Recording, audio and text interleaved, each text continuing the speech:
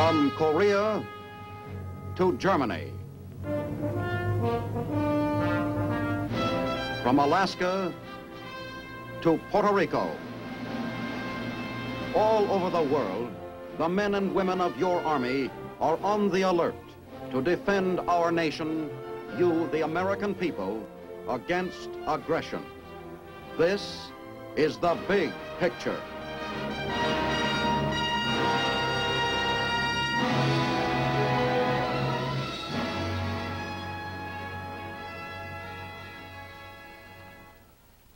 Welcome to The Big Picture, presented by your United States Army. I'm Captain Carl Zimmerman. Enough and on time. That's the story we tell you today. The story of the Army Quartermaster Corps.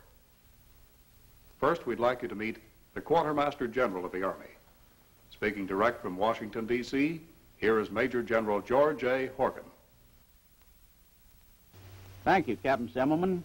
We have a big story to tell in the Quartermaster Corps, for ours is a vast and many-sided mission.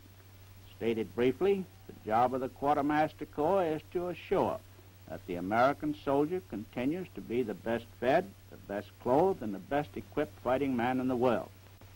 We have worked with producers of the big picture to bring you pictures showing some of the more representative jobs of the Corps. We realize that the job of developing, procuring, and supplying all of these items, plus the services provided for the troops by our Corps, cannot be capsuled into a half-an-hour program. But the show to follow will hit some of the high spots of the Quartermaster operation. I sincerely hope that the highlights of Quartermaster operations to be shown here will serve to alleviate any qualms felt by the wives, mothers, fathers, and other relatives of our fighting men about the food, clothing, equipment, and treatment they receive as a part of our national defense team. And now, here is your Quartermaster Corps. You can bet there's quite a difference between cooking in your Army and cooking at home. The problem here is not just to please Pop and the kids, but a matter of satisfying 1 million different appetites.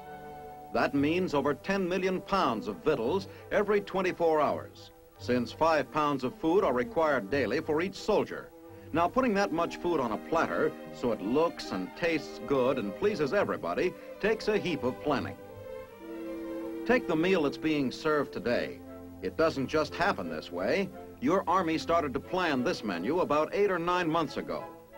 One of the first steps of planning is to find out what's good to eat. In Chicago, the heart of the nation's food production belt, your Army Quartermaster Corps runs continuous tests on food and menus to make sure they're palatable as well as practical. A modern approach to a balanced diet has replaced the less scientific standards of earlier days. Today, everything new in Army rations, from a brand of peaches to a new cake recipe, goes through scientific trial. These cooking experts are trying out a new way to make dressing to go with roast chicken. Looks good, but that's not enough. It must be tested before the recipe can be passed. The food is put on a turntable, which leads into the next room. Here we find the testers. These taste-conscious folks grade the various foods and recipes according to flavor. Each tester picked for the job has already passed through a test of his own to make sure his taste buds are keen. The rooms where the testers work are air-conditioned and scientifically lighted, so the odor and color of the food will not affect the verdict. When the results are added up, if the dressing for roast chicken has won a passing grade, many cooks in Army mess halls will be dishing it out some months ahead. Nutritionists and food experts of the Office of the Quartermaster General are now working on the new master menu, which suggests the composition of every meal for every day of the coming year. In the planning stage, every meal is balanced for its nutritional value, according to standards set by the Office of the Surgeon General. Once it is set, the master menu is distributed to all Army installations 6 months in advance. Only those soldiers who have requested it are assigned for training in the Army Food Service. Once they qualify, they are taught every trick of Army culinary art, which certainly comes in handy for a soldier returning to civilian life. Though bread baking nowadays is done almost entirely by professional bakers, these soldiers quickly learn to turn out a tasty loaf. The bulk of bread eaten by soldiers today is a product of Army bakeries. Here's a jumbo-sized steam cooker that has passed quartermaster laboratory experiments and is now making its appearance in many Army kitchens. This is a new airplane oven designed to heat frosted food for flyers. After only a few minutes in the oven, out comes an entire meal piping hot and ready to eat. The new radar stove bakes a potato by electronics in 2 minutes flat, a steak in exactly 40 seconds. Storage and preservation of food is a particularly important consideration. Here's a gadget your Army uses that wraps food in airtight envelopes that protects against spoilage. This group of super chefs is training at the Advanced School Service course in Fort Lee, Virginia. They're learning the finer points of culinary skill, which they will in turn teach to Army cooks. The menu changes every day, and so everybody's favorite has to appear on the mess hall table every so often. If it's bacon and eggs for today's breakfast, wheat cakes and bacon will turn up tomorrow. Typical of 3 consecutive suppers are roast pork, roast beef, and salmon patties.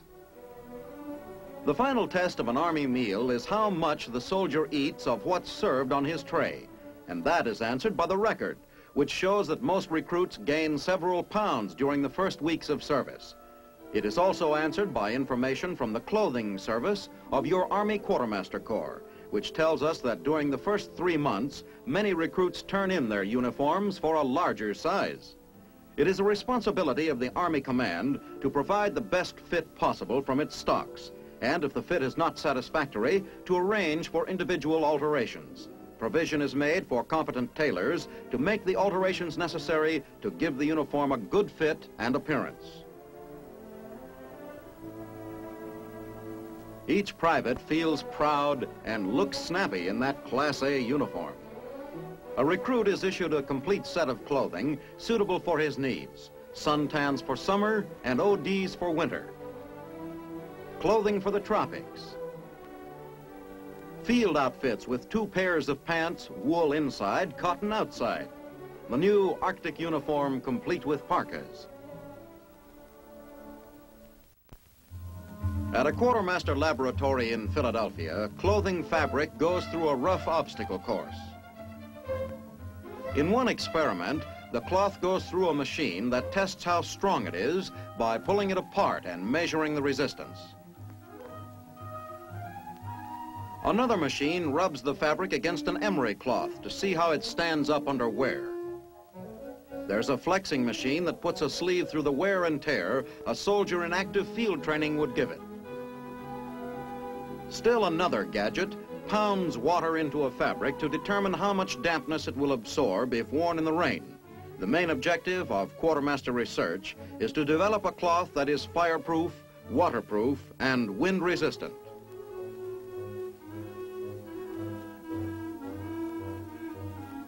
At the Climatic Research Laboratory in Lawrence, Massachusetts, a group of volunteer guinea pig soldiers wear the uniforms under all sorts of tests for their durability and protectiveness. Some march in a room where the temperature has been dropped as far down as 60 below zero. Under their uniforms, the volunteers wear thermocoupled harnesses to measure body temperatures at every point. No matter what the temperature of the atmosphere may be, the human body must stay at about 98.6 degrees. If not, the man won't be on his feet for long. When the ultraviolet and infrared lamps in the hot chamber go on, the temperature zooms to as high as 130 above zero. Jungle clothing should afford protection against vegetation and insects, and yet permit cooling by allowing body moisture to evaporate. At the Quartermaster Testing Station at Fort Lee, Virginia, soldiers try out clothes for rainy weather. For a really grueling test, Quartermaster has an obstacle course rigged up with rain machines. The rainfall can be adjusted from a drizzle to a downpour, so the shrink resistance of new materials can be studied. One of the items given special care in testing is footwear. Combat boots must take plenty rough wear. Your Army supplies a variety of shoes for different climates and activities, ranging from the low quarter tans to shoe packs. Quartermaster research in leather assures foot comfort and a perfect fit for each soldier.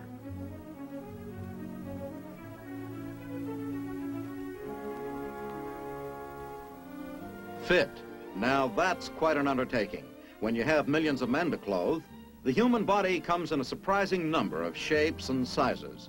Your Army has to figure pretty far ahead to have the right size for every soldier at the right place and time. The right fit not only enhances the soldier's appearance, but it also prolongs the life of the clothing.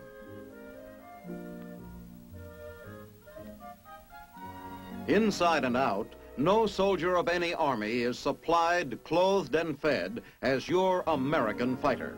You can be sure that he has everything he needs for his personal maintenance, thanks to your Army's storekeeper, the Quartermaster Corps.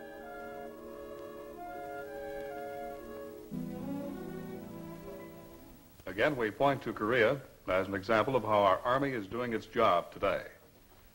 With us on the big picture are two officers of the Army Quartermaster Corps, Colonel Russell K. Kuhns, who was with the 8th Army in Korea as Deputy Quartermaster, and Captain Cecil W. Hospelhorn, who was with an aerial supply company in Korea. Well, Colonel, we'd like to ask you a question first. How was the food in Korea? I think the food in Korea was very, very good. As a matter of fact, I'll go as far as to say that the American soldier and the United Nations soldier now fighting in Korea are the best fed soldiers in the history of combat operations. How did the quartermaster make this possible?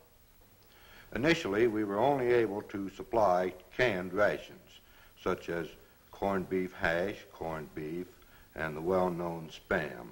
Since that time, however, with refrigerated warehouse space being made available to us, we are now able to furnish what we call A rations, which are fresh fruits and vegetables, fresh meats, such as frozen beef, pork, ham, chicken, turkey, and we're also supplying fresh fruits and fresh vegetables which are grown in Japan in the chemical farms there and flown daily to Korea. Well, that sounds like the food situation is well taken care of, Colonel. How about clothing and equipment? There's no doubt about it that the American soldier is the best dressed and the best equipped soldier in the world. We have been responsible for supplying some of the other United Nations with our equipment, and the minute they saw it, it became very much in demand. This equipment, of course, is furnished to other United Nations on a reimbursement basis. Well, now, Colonel, footwear has been a problem for the Army here and there, and the footwear for the frontline soldier. Have we solved this problem? We, in an attempt to solve the problem, have issued and introduced to Korea the new insulated combat boot, which keeps the soldier's foot much warmer and also is much easier for the soldier to march in. Talking about winter clothing, we started on the 1951 winter clothing program long before the 1950 winter was over. In July of 1951, the 1951 clothing was beginning to reach Korea from the United States and from Japan. And by phasing the shipments forward, we were able to get all of the winter clothing items required for the winter campaign into the hands of combat troops by the 15th of October this last year. We even used Captain Hospelhorn's unit in delivering some of the items. And that unit that you're talking about now is the 81st Quartermaster Aerial Supply Company, wasn't it, Colonel? That's right. And Captain Hospelhorn, you can tell us about that. What was the mission of this company? Our mission was to deliver to all units in Korea equipment and supplies of all classes by airdrop when other means of supplying them were not available. We would receive those supplies, temporarily store them, rig them for airdrop. We would load them in the aircraft and fly with them to perform the ejection over the drop zone itself. Mm-hmm. Now, you've seen a lot of airdrops in Korea. Which one stands out in your memory more than any other? Initially, when we arrived in Korea, we supported the airborne drop of the 187th Airborne Regimental Combat Team. We dropped the supplies for them, the quarter-ton trucks, three-quarter-ton trucks. The largest piece that we dropped was the 9,000-pound 90-millimeter anti-tank gun. I believe the most interesting, however, was the drop of the bridge in the Chosin Reservoir. Tell us about that operation. We received a message from the Chosin Reservoir that they had a bridge they wanted to drop. And I left with 3 men and the equipment that I thought could drop any type bridge that they could fit inside of the C-119 type aircraft. Mm-hmm. You're dropping a complete bridge. That's right. Well, what did they need this bridge for? There was a section blowing out of the mountain road in the Chosin Reservoir that they needed this road to withdraw from that area. That was the only withdrawal route that they had at that time. Mm-hmm. Now, how did you make this drop? The bridge itself was an M2 treadway, we found out after we arrived in that area. It was in 8 sections, each section weighing approximately 4,000 to 4,500 pounds, some 18 foot long. We decided that we would drop them individually in sections from 8 aircraft. The total weight, of course, being some 32,000 pounds. That's throwing a lot of stuff in the air. That's a lot of bridge. They got the bridge okay, did they? They got the bridge, and I understand they left that area over that withdrawal route in about 24 hours. Good. Well, Captain Hospelhorn, now let's watch through the eyes of our Signal Corps cameraman, aerial supply in action. A battle is being fought. Our men are pushing ahead, sure and fast. It looks like we're ready to chalk up another victory. But wait, something's happened. This gun isn't firing anymore. Everything is at a standstill. Tanks, trucks, machine guns, men. They're all idle. Why? Why this abrupt change of pace? The answer is painfully simple. This unit has run out of fuel and supplies.